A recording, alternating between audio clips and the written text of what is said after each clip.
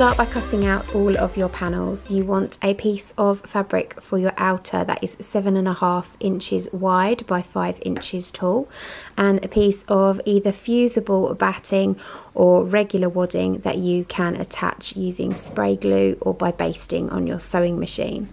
You want another piece for the inner, which is, I've used the same fabric, but you can use a different fabric if you want to.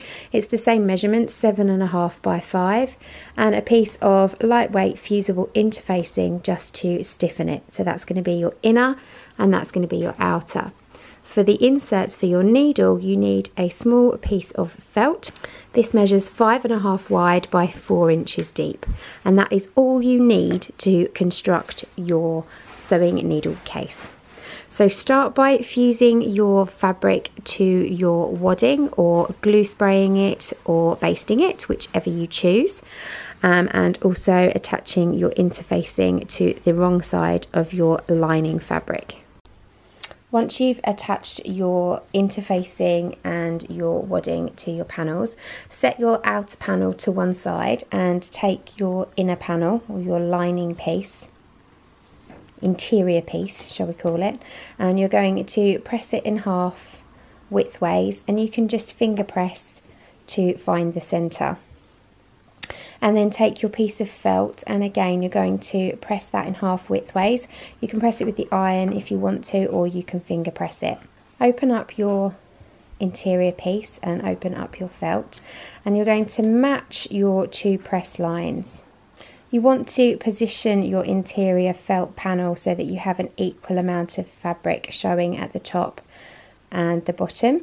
If your felt panel is cut slightly wrong, then when you sew the whole thing together, you're going to end up trapping this in. So you need to make sure that you have more than 1/4 inch of fabric here and here. If you haven't, you can just trim down your felt just by 1/4 inch along the top or the bottom edge to make it fit nicely. Once your felt is positioned centrally and you're matching up those two crease lines, just pin it in place, and you're then going to run a line of stitching down the middle of your felt. So you can do a back tack at the start and the end. What I personally like to do is just sew from the very top of my fabric all the way down to the very bottom, and that way you've got no ugly back tacks in your felt here, and it will all become secure once we sew the whole thing together.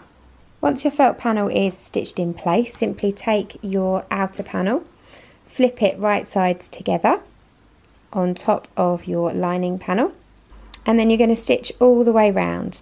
But you're going to leave a small opening. I like to leave it in what will become the back side, so this right hand side here. I leave a small opening, probably a couple of inches in the side, to allow me to turn. So I'll start here with a back tack, sew all the way round, pivoting at the corners, come back to my opening and finish with a back tack. So I've got an opening just here in the right hand side. Once you've sewn all the way round, with a sharp pair of scissors, you're simply going to remove the bulk from the corners. So cut across, being sure to mind your stitches, and you're going to do that on all 4 corners. Then you can take a chopstick and you can turn your little pouch in the right way through the opening in the side here, being sure to poke out all the corners with your chopstick. Be careful when you're turning this in the right way that you don't pull on the felt, because it will stretch it out of shape. Once you've turned it in the right way, then you're going to turn in your opening, the raw edges, to the inside. Take it over to the iron and give it a really good press all over, making particular attention to this opening here so that it's nice and neat. And then you're going to run a line of top stitching all the way around the edge. You'll need to start, move your felt out of the way, you'll need to start here and top stitch this side first of all, and then flip the felt over and top stitch the other half. You won't be able to go all the way around because you'll find that your felt should meet the ends of your little wallet. Once you've top stitched it all the way around, you can give it a good press on the iron. Now I'm going to add a little cam snap fastener just to the edge here, just to hold this together. You can just leave it be if you don't want to put a fastening, or you could stitch on a little popper. Alternatively, if you wanted a loop of elastic with a button, then you can go and check out my YouTube tutorial for the tea bag holder, which I'll link up here, and you can attach an elastic to the inside edge, but you need to do that before before you sew all the way around the outside of your wallet. So go and check out that tutorial if you fancy including a button loop with an elastic. So I've added my little cam snaps. I did need to trim back my felt just a little bit to allow my cam snaps to fit, but you can just do that if you need to.